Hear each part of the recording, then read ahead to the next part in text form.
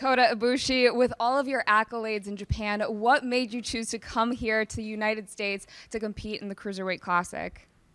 今まで日本でいろいろやってきたと思うけど、なんで今回このクルーザー級のトーナメントに出ようと思ったんですかと。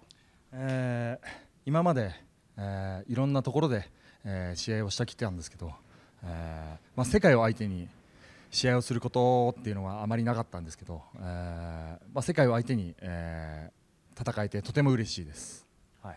Like he has wrestled everywhere in the world, but he has never wrestled in front of the world, you know. So he brought that's why he came here. ありがとう。ありがとう。